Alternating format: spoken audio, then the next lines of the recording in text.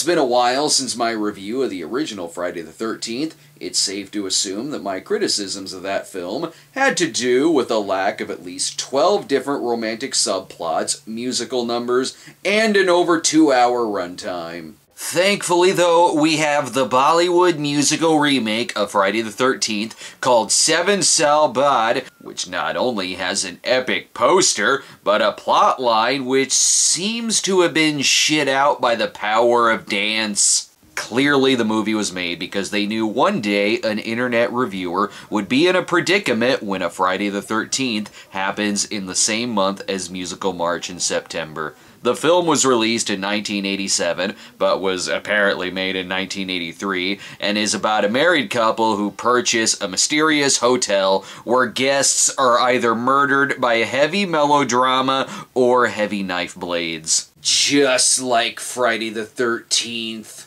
But, no joke, despite the plot sounding more like a Bollywood remake of Mountaintop Motel Massacre, it actually does follow a high majority of scenes from the original Friday the 13th. Must be why the movie opens up by saying that it is a certified Friday the 13th, so you don't accidentally end up with that Saturday the 14th bullshit. And you know you're watching something secret when it has to blur out the production logos. There's lots of information here. I see the running time is the average length for a Bollywood movie, 771 minutes. Sure, no one under 18 will be permitted, possibly due to the ushers passing out cigarettes. And remember, this is not valid for video because we are a VCD family. Brace yourself, this movie opens like a jolt of electricity being shot right into your dick, and that's just the title screen.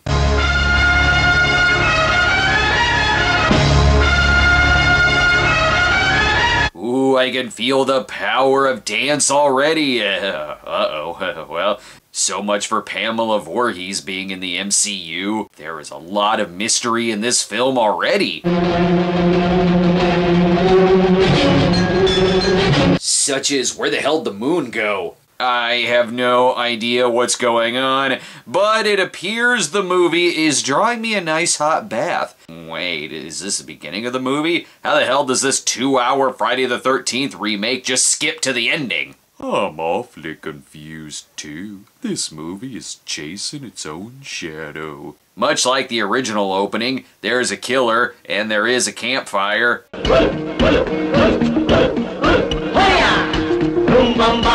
Hallelujah.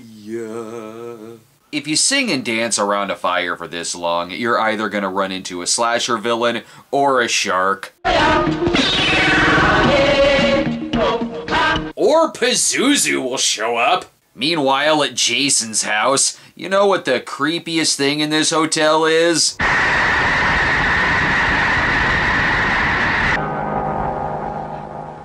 The back hair. Definitely the back hair. Unfortunately, there's no mirrors in the room to break and cut to the opening, so that frustrates the killer.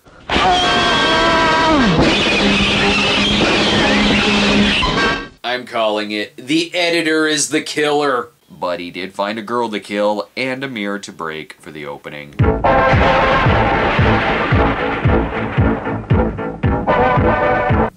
This is too funky for the Friday the 13th opening. Clearly, I am watching an Indian remake of Friday the 13th 3D. Comes with some nice dance beats and screaming.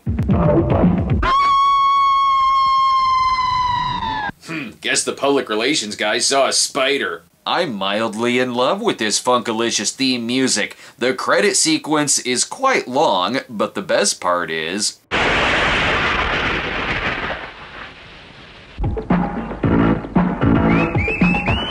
it's still going.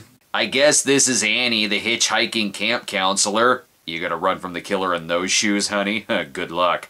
Every once in a while they say something in English, but for the most part... और मैंने उसका order दे दिया है. और सुनो, आजकल किस लड़की के लिए प्रेम का जाल बिछा रहे हो? Oh yeah, I'm sure he just said that. If she pulls out a banana, we'll know if she's the hitchhiker from part 4. अच्छा ये बताओ, यहाँ से happy home. I told you already, we're a VCD family. This scene is too hot for the guy in the background, so he casually puts on his shades. That way he can look like a badass when he takes them off when talking to her. She needs a ride, so he'll be the truck driver. Too bad they couldn't stay longer. Paul's has the best in Galatians food. This is all really familiar. Ah, crazier Ralph-4. Should have seen you coming. The fake subtitles don't even need to be put in. I'm sure that they're all doomed and the hotel is cursed. And he stole Mickey Mouse's gloves. See you later on in the pantry, Ralph-4. Bye. That is, if they make it there. Should he really be driving with the blurred out production logo over his eyes? This is like if the truck driver in the original tried way harder to bang Annie. Let's go to Happy Home. If something bad happens here, we can sue them for false advertising. It's a slasher movie, so there's definitely a horny couple. मेरी महबूबा किसी और किसका हो सकता है? Sure they do. It's just more awkward. Great, I always thought Friday the 13th needed an annoying kid. That's why no one saved Jason. He may have saved puppies and chickens, but his voice was super annoying. And don't forget, it is a musical.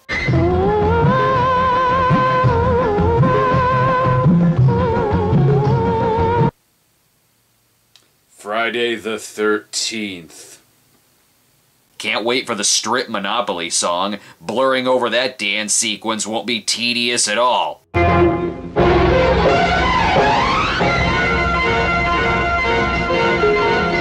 Everyone appears to be high off their ass, including the cast and crew, so I think they're all gonna get slaughtered. But not before the song finishes. Oh, I guess this is the Strip Monopoly song. But where's the classic Friday the 13th theme? Wrong. It's ki ki ki ma ma ma, even though it doesn't sound like that. She's still hitchhiking, I guess. Don't know why she bothered asking these two, and I also don't know why they stopped. Oh, to check out her ass in front of his lady friend. Makes sense. She's angry and depressed because the amount of time left in this movie is longer than the entirety of the original Friday the 13th.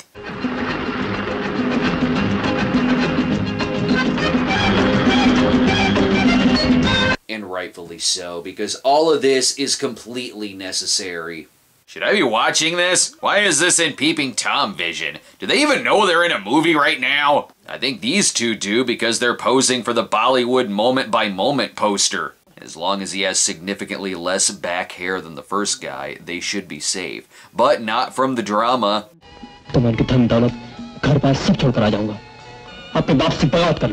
Why must this be so damn soap opera-y? And don't let some good slapstick get in the way. Oh, hello. I think I want to bang you now instead. Here, take a bath in the opening credits and whatever this flashback is. Don't mind his nasty breath. He probably shouldn't have eaten a whole uncooked salmon before kissing the bride. Just what this movie needs, more characters.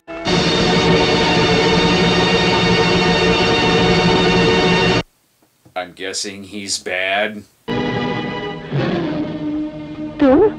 Oh, it's just Super Mario. He'll save us from Bowser's murderous wrath. I'm assuming they're all arguing on who has to chop the head off of the snake in the cabin.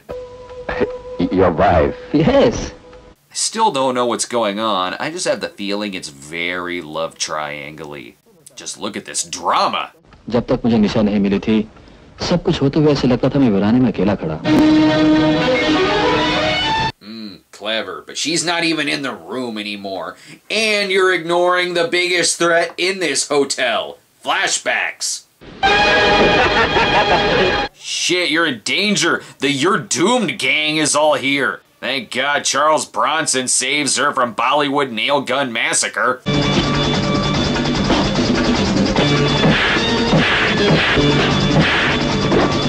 Just another clip from the classic sequel, Friday the 13th, Jason Takes Miami Connection. Ooh, I am riveted.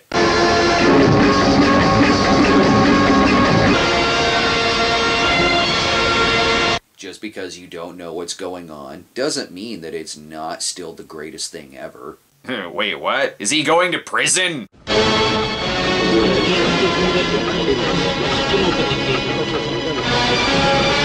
Ooh, it's like if the O.J. Simpson trial actually did have the dancing Edos in it.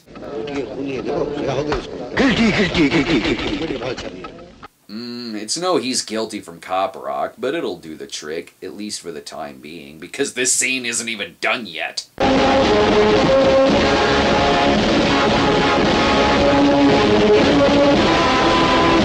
Even though I had 12 seizures watching this trial, it's still the most exciting episode of the People's Court that I've ever seen. Harsh! Well, I guess that was a flashback of this guy, I suppose. Sure. Anything else to cut to?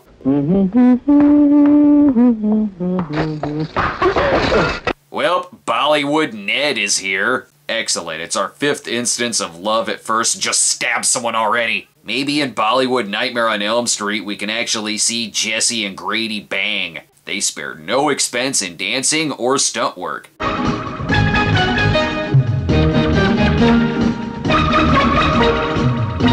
No need for the slasher killer to pick them off. I think they're doing a good enough job getting themselves killed. The motorcycle's gonna get it too, since it's also having premarital sex.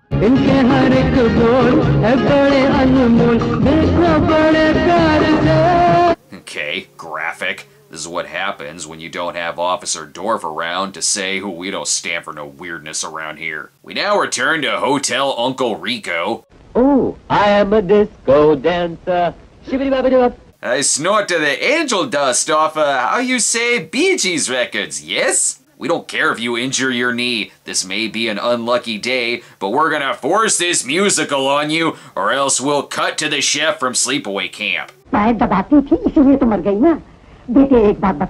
This movie needs an adult, or at least an Angela with a big pot of boiling water. Is this movie in love with me now? Oh, never mind. He's in love with giving himself plastic surgery. Wipe that hot sauce off your arm! As you can see, I'm in love with you. You can use my arm as a dipping sauce for fish sticks. Didn't this movie used to have a creepy-eyed murderer in it? I am a disco dancer. Guess not anymore. We just have this guy murdering the art of disco dancing. This is quite the journey we're on. Why not? Sure. Sums up my thoughts on picking this movie for the show. Why not? Sure. Maybe this is like a convict/Inspector Clouseau of the movie, though I don't know about his theories. I just don't know if Manimal had anything to do with it.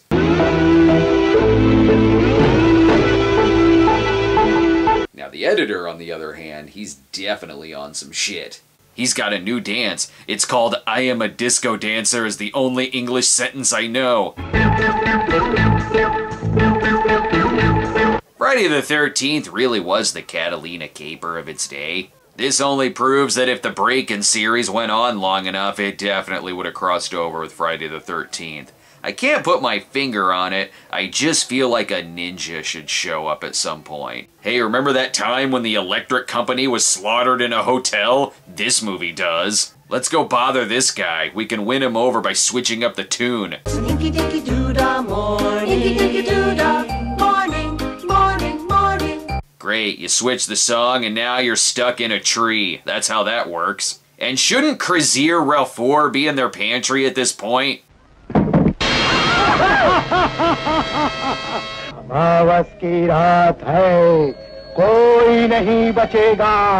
Wow, so many new revelations are happening.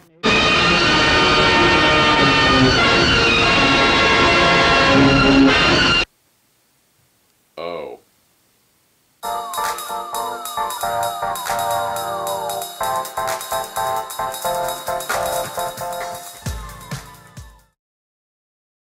I'm not so sure I would care about this, even if I did know what they're saying.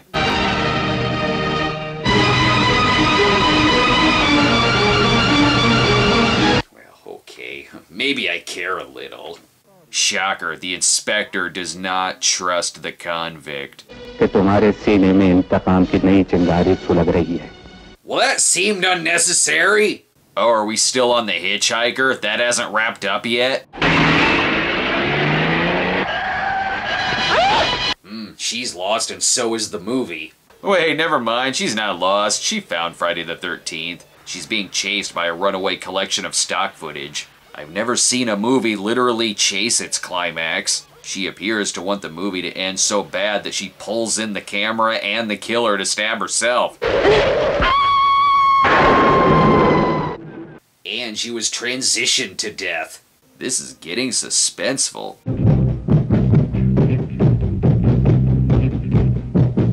I appreciate this movie wants to stay in shape, but choose your own time for your aerobics workout. This looks like if the 70s tried making a slasher movie variety show. Why not? They did a variety show on everything else. This could have replaced Pink Lady and Jeff. Ooh, Camp Blood, can you dig it?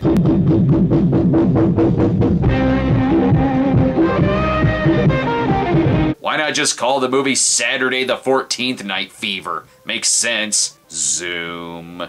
I never thought a slasher movie could be a great double feature with John Travolta de un insolito destino. Oh, that's right, Travolta's ploitation exists. I would ask myself how there's still 50 minutes of this movie left, but I think this sequence and all of them like it answer that question.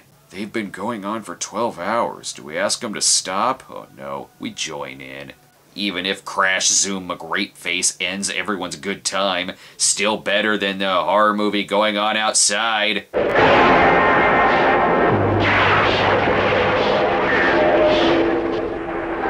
I sure hope that's the ninja that I asked for earlier. This is definitely the Jack of the movie. Over in this country, they have a game called 6 Degrees of This Guy. He has the magic touch of 5 seconds of sex and a quick putting the clothes back on cut. Sounds like he's also cursed. I'm sensing some killers and thieves.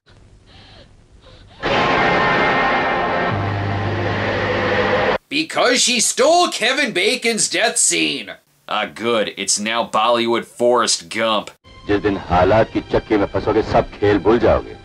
I don't know what that means, but I do know someone is killed with a hot poker, so the opening credits called it. They did add some Friday the 13th 3D ingredients. That also means Bollywood One from the Heart is gonna creep in. I mean, practically the same movie.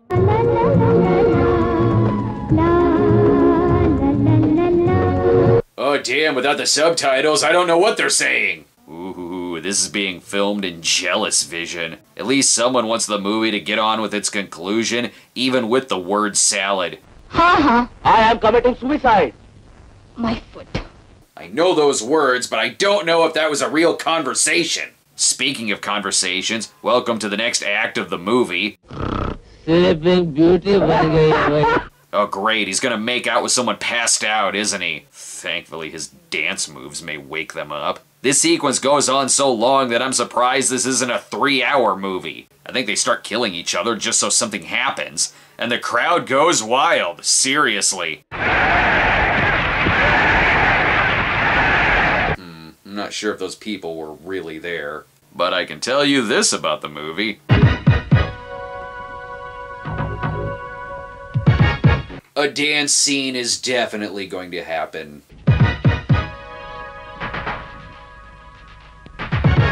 You gotta love when a movie comes with its own music video tie-in. Now pay close attention, I think the robot may be the killer.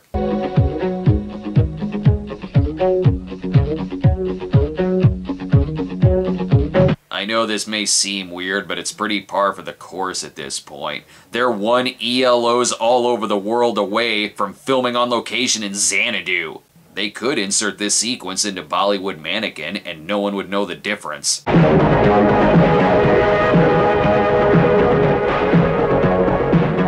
This is the first movie where afterwards my abs are really killing me. I wasn't expecting to get in this good of a workout today. This is only the second weirdest General Motors short I've seen. Anyway, enough of that daydream. I'm drunk and this movie's showing no signs of ending. But I know at least one thing about the killer.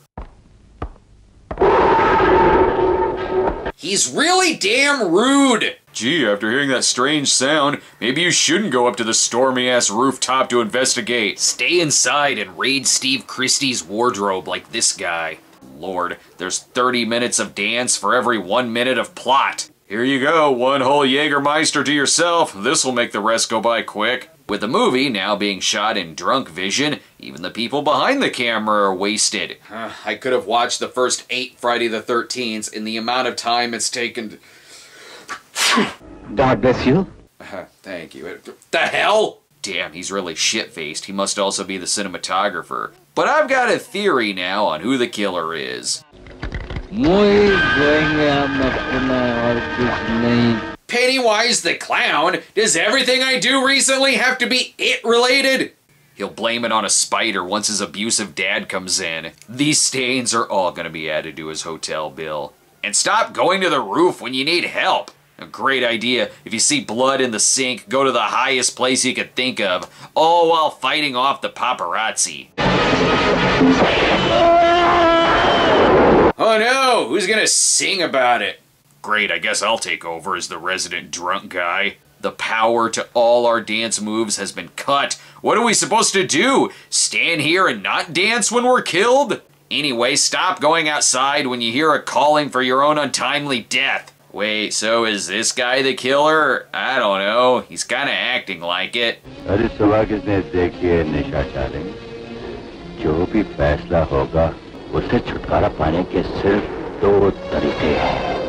think I'm following this now. I know that Bollywood Bill is dead and stuck to the door, but...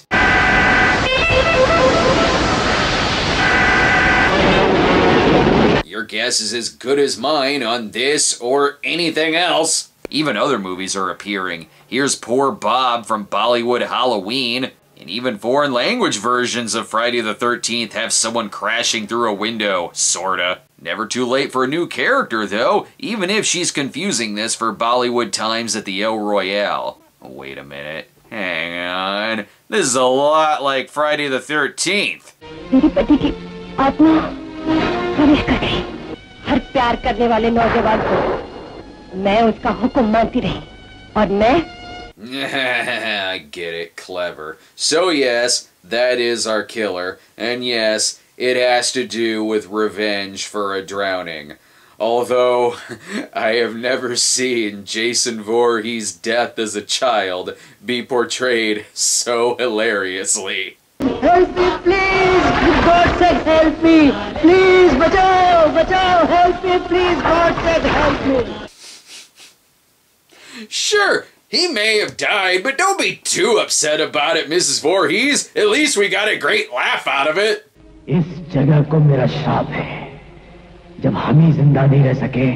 Jesus Christ, that was terrifying. How am I supposed to dance to that? Bollywood Angelina Jolie is pissed. I suppose this is gonna set up for a long chase through the hotel, much like the campground in the original.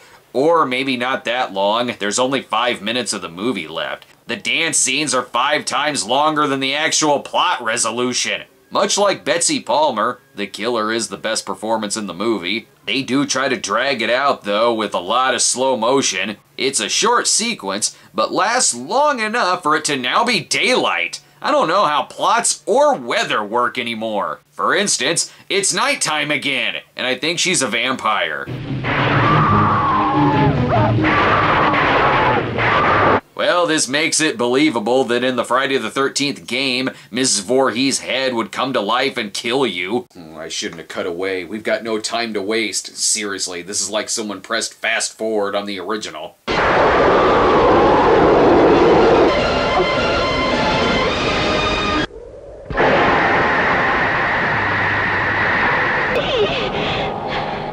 How does the longer version simultaneously feel like the Cliff Notes version? Sorry, ma'am. Not only did we not find a boy, but we also don't see a sequel anywhere in sight. So that means you won't be killed at the beginning of the second film. Well, that movie was exhausting. With the singing and dancing and slasher movieing, all you really need to do is replace the killer with Z-Man, and what you got is a Bollywood remake of Beyond the Valley of the Dolls. Considering if it weren't Musical March in September, it would have been the actual Friday the 13th remake spotlighted this month, but I think we all know which remake is better. I don't recall the 2009 Friday the 13th remake ever having a single scene in it reminiscent of John G. Avildsen's A Night in Heaven, which is clearly a huge flaw. Then again, I don't think that Friday the 13th remake is 18 hours long, so it's got that going for it. Can't wait for the Bollywood musical remake of Jaws, where, why do I even have to make anything up? Of course that movie exists! Now, if you'll excuse me, I've got more high school musicals to watch, or I pray they also turn into a slasher film, if anything, because the title, Slaughter High School Musical, just writes itself.